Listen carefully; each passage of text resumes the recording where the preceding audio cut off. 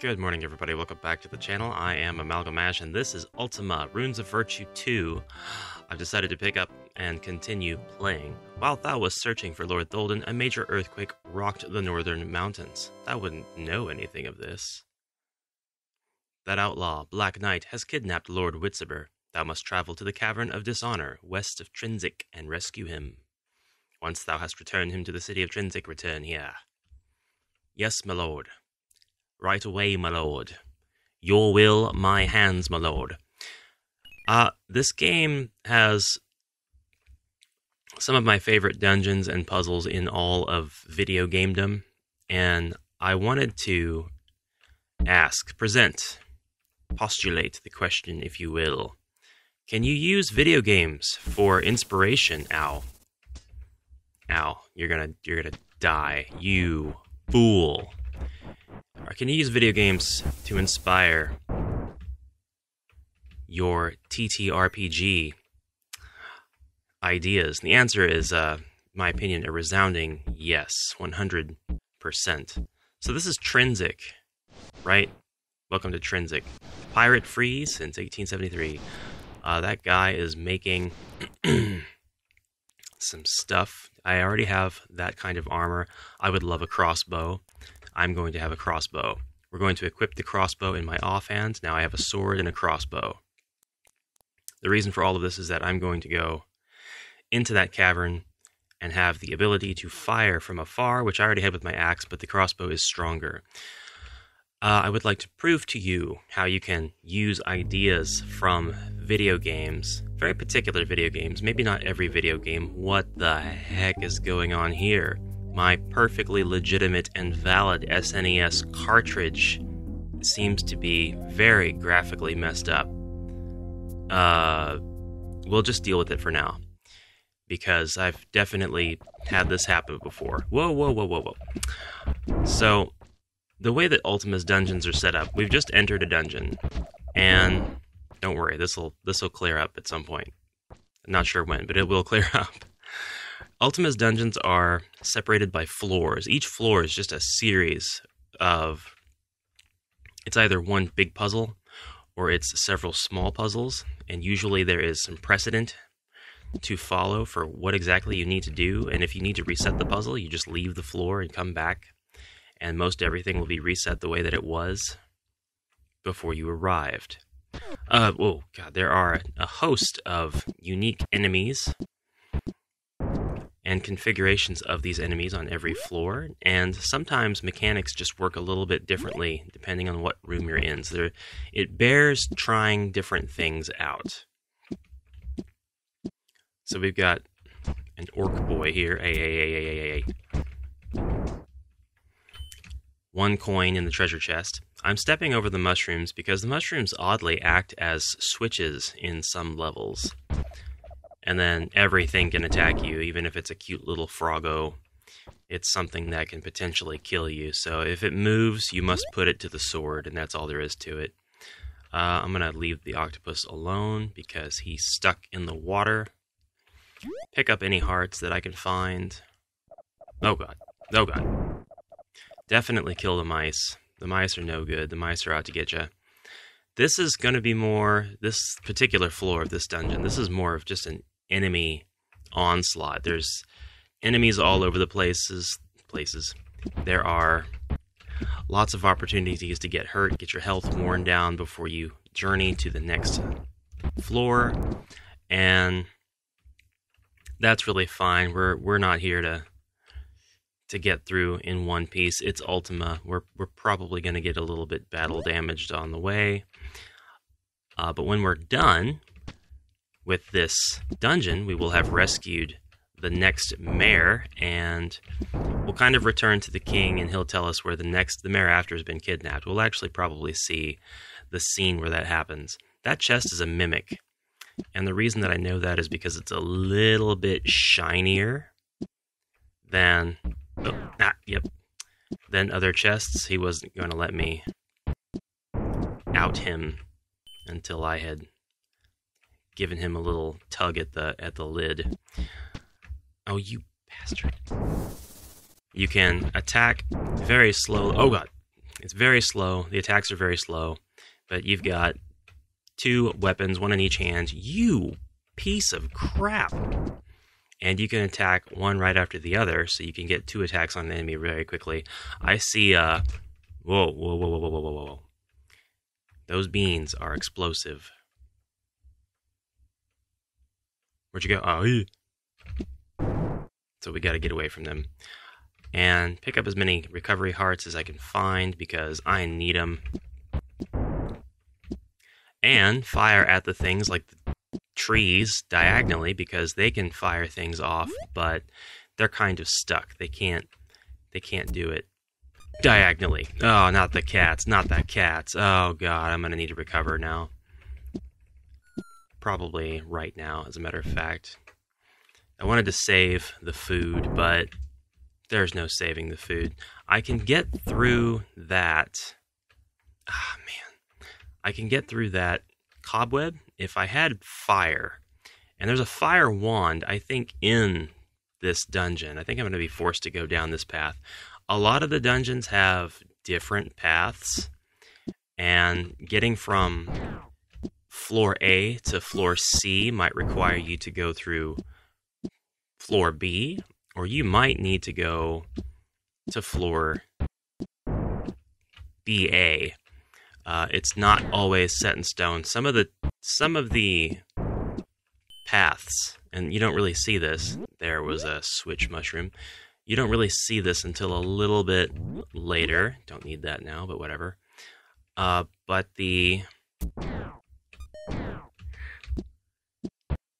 some of the paths actually end in dead ends unless you have the correct item at that point in the game. So there are definitely points where to advance, you will need something that, say, can cast fire. You will need something that... Oh, jeez. Oh, man. Come on.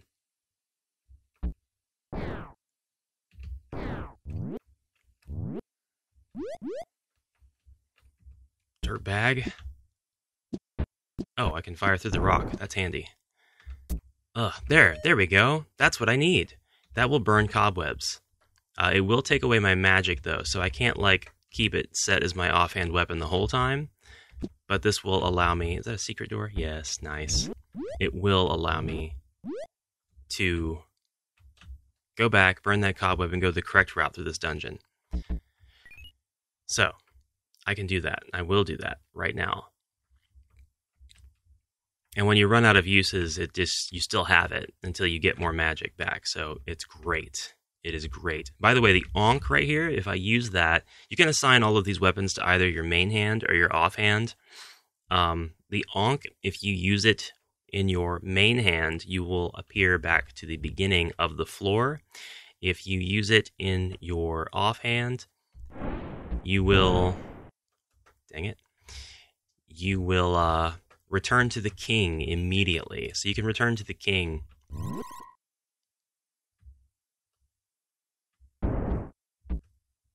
with the mare that you rescue. I wish the graphics would fix. Dag nammit. The puzzle here on this floor is that for every mushroom I touch, I gain the strength to break a boulder. I need to be very careful not to touch any of the boulders that I don't need to break. There are octopi on one side, and I'm absolutely free to attack them, but if I do, I run the risk of hitting the seahorses, who are peaceful unless they are provoked, and then they are wild. They are some of the toughest enemies in the game. They'll just constantly fire at me, and I can't have that. So, oh, gosh. Got attacked. Uh-oh. I was going to say, oh god. Hydra thingy. Oh man. That's part one of the puzzle of this floor. Part two is this tide goes in and out, in and out, in and out. And we have the capability to... Uh-oh. You gotta wait when that happens. Of traveling down when the tide is low, and going through the... Hey, come back here. God, right away, I gotta worry about stupid gnome things. The gnomes... Crap. I screwed that up. I screwed that up. I screwed that up. Ah! I screwed it up. So, I'm eating these mushrooms, and I gotta go back. I'll take that diamond back, thank you. Because you can only hang on to the strength that a mushroom provides you one at a time, and actually, the secret wall's closed up, so I have to use my Ankh. Oh boy. So we're back to the beginning of the floor because I failed that puzzle. Yep. My bad. My bad, fam. My bad. We're gonna work through this a little bit quicker now that I know exactly what I need to do. I would love to be able to get some hearts. Yes. No! I didn't know there was one there. Ah. Man.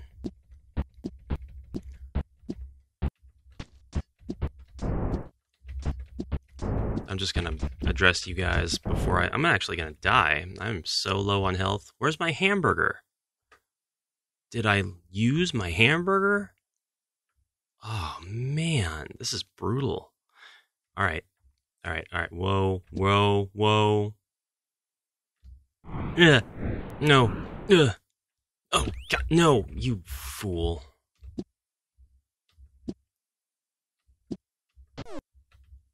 Can't get hit, or I will die.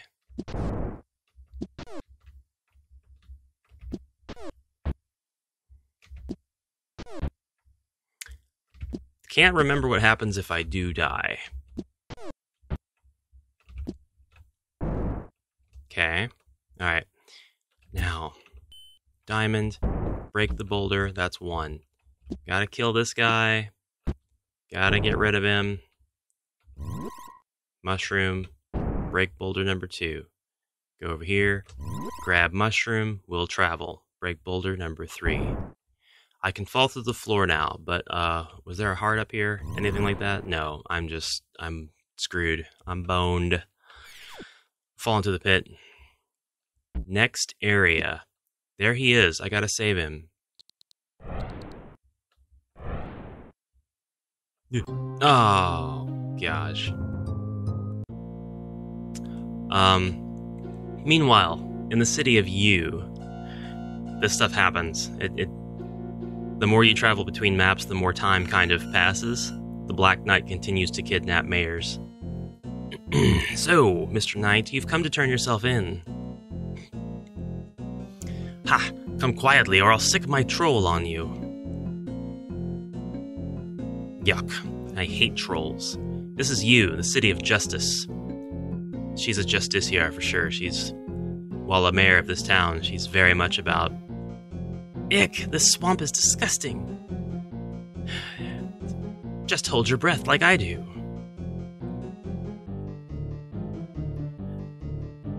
Very much about that judgment system, and now she's got to get stuck into a room. The Avatar will never find you in here. I really wish I could get rid of this stupid scanline graphical error. Hey, where'd that stupid troll go? I know that it's just some stupid temporary bug. Ow! Right?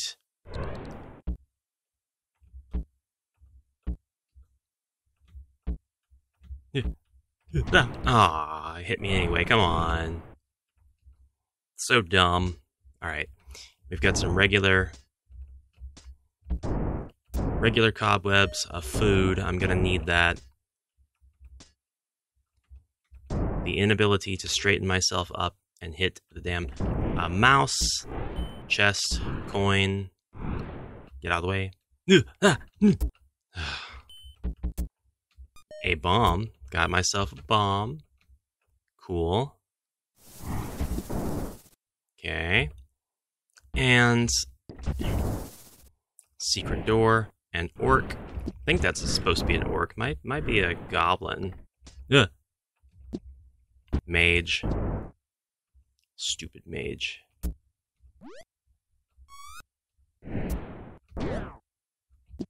You hit me anyway. I'm just gonna have to destroy you. I've come to rescue you. I need to get the heart key first, though. Okay? Gotta get the heart key. Oh, man. How do I do this? Actually, did I already... Is that a thing that's already done? Like, oh, where did that come from? I missed it. I missed it.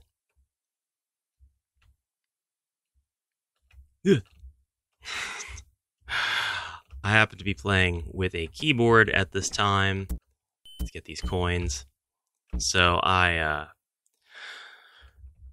kind of flip out a little bit more than normal. Lord Whitsaber, am I glad to see you, matey? I know how to work the gates, so let's make a quick getaway. Never thought I'd live to see Trinsic again.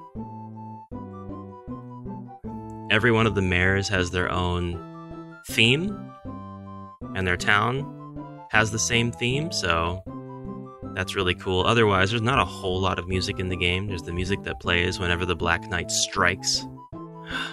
But that was that dungeon. The appreciative people of Trinsic throw a celebration in honor of their mayor's safe return. And it's very formulaic. You go rescue a mayor from a dungeon, and the town has a virtue associated with it. That's why they're the runes of virtue. The town has in its possession a sort of rune that is gifted to the avatar. Every time he saves a mayor, they gift him their town's rune. It's a rune of virtue, and it is associated with the virtue of that town. So I'm going to get the rune of, honor, coming up here, and that's going to give me permanent stat boosts and make me a little bit stronger and a little bit more readily able to tackle the next dungeon. But the dungeons that they get kidnapped and put in are called the Cavern of, and then the opposite of whatever that virtue is. So I just rescued him from the Cavern of Dishonor. Thou hast been presented with the Rune of Honor, matey. Thou hast gained intelligence. Now I can fire things a little bit easier. I know how to solve this bug manually. I need to go find a zoom out point, a globe, a viewing globe. There has to be one around here somewhere. Can't I just raid your bedroom, matey? That doesn't sound good at all. Avatar, I've Lord Whitsaber's dinner to prepare. He doesn't like it late. I'm not trying to get in your way. I'm actually trying to ignore you. The NPCs all have places that they go, and they just get right out of your way and go do their things. It's really, really cool. They've all got lives to live. We're gonna use the Ankh. All right. The king's going to tell me about Lady Lenora of Yu, who has been kidnapped. And so I will go to you now. But first, I need that stinking dumb... Can I go through the fireplace? I can go through the fireplace. I need to go to the globe. Here we go. Here we go. Here we go. I did it. Oh, thank goodness. So this kind of gives you the whole world map if you're ever lost on what to do. The heart indicates where you are, and then you can see every single town and dungeon in the game. The dungeons are all just caverns, are represented by caves. Some of these are like offshore, so you might be wondering how to get to them, and we will definitely find out pretty soon how that is. But your next objective will be shown on the map as well. It's the skull. And now our graphics are fixed. Okay, all right. Fixed all of that. Ready to go to the next dungeon, and this next one is where things actually kind of get real. No, I guess I shouldn't say that. The challenge doesn't amp up quite yet. The challenge amps up in dungeon number 4. Dungeon number 3 is still pretty tame. I got the two of them confused because when I played through this originally, they give you a little preview of where the Black Knight is taking his hostage, where he is taking his kidnapped current mayor, and I got the place where he took the mayor confused, and I actually went ahead one dungeon. You can tackle these in different orders. It's just that when you get to the bottom of said dungeon, there's not going to be a mayor there, so you're going to have gone through all of that for nothing. You can get the items and stuff along the way, but get away from me. But it doesn't do you any good, so. Alright, this is the next dungeon. And it looks like the graphics are going to stay nice and clean. This is the Cavern of Injustice, because you is the city of justice. I love it. I love it. Alright, this one I did, I think, just once or twice, because this is the initial one that I had accidentally skipped over. So I'm not sure how many different, like, alternative routes there are, if any. I know the alternative routes really start picking up once you get to Dungeon 4. There's a lot of ways through that dungeon. Okay, alright, cool. I do not want to go that way. I want to go the alternate way. Yeah, you're seeing some lag, you stupid snake. We pick up the hearts even though I'm full, because the hearts are now starting to get indicative of rounding up and rounding down my health, and enemies are taking off partial amounts of health, and I'm just not seeing that yet. So this is the optional, this is a completely optional floor. The bunkers, skeletons running around, throwing axes at me, jerks. Why do skeletons need to sleep anyway? Why are there so many beds? This is like probably more beds than there are enemies in this dungeon. And that's giving a bed to every bat and frog, too. I will definitely take these coins, though.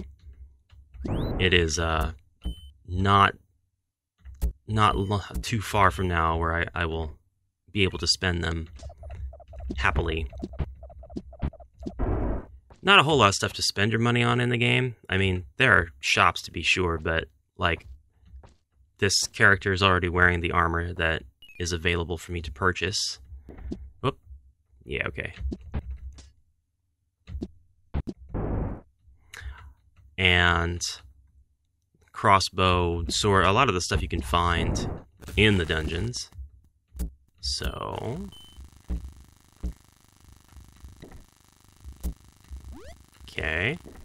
I do remember the last time I came through here, I missed the opportunity to explore a room, and I had blocked myself in. Yes, you can play the piano. I don't need to use that for any reason.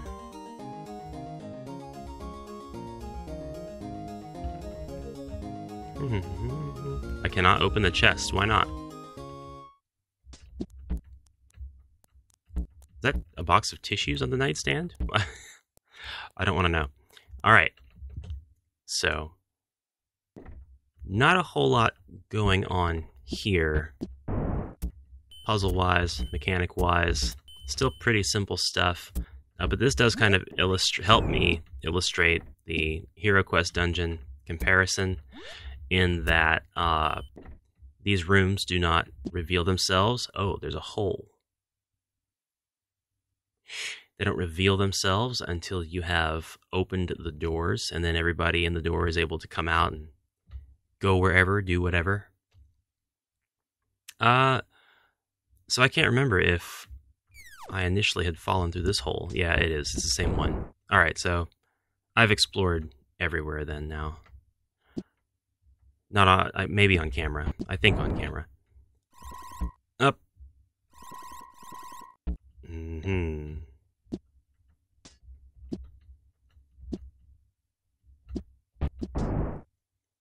Those snakes sure are daring. Yep. Haha.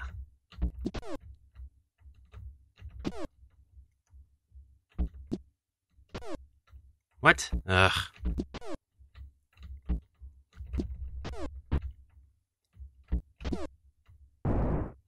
Okay, so my hits were hitting. I wasn't sure. I was thinking me going off screen was, yeah, helping him not lose any health. or me moving such that he was off screen, but he was taking damage, so yay! Next floor, please. Oh, God. That stupid thing, you can't hurt that. It just bounces around, completely unaffected by everything. You can hit him, and he'll actually bounce back and forth between spots, but like if he steps on that switch, yeah, he'll activate traps. It's very frustrating. All right. That may be, get out of here, all the time I have for today. Rest assured, we're going to pick up right exactly from this spot the next playthrough. I've got a lot of dungeons to show you, a lot of, in particular, really cool ones coming up with lots of different, very tricky puzzles. How you might incorporate that into a game that you are designing, whether it's tabletop RPG or video game RPG maker. That's something completely left to your interpretation, but I think there are a ton of cool ideas in here, and I can discuss a little bit about how I would be implementing the ideas that we see here in the next episode. Probably could have done that a little bit in this episode, but again, the puzzles and the dungeons are still kind of relatively easy at this point. Will you be quiet? I am monologuing here. But yeah. That's it for this video. I will see you in the next video. Thank you very much for watching. Comment down below. I do respond to those. I hope you have a fantastic rest of your day. And until then, bye for now.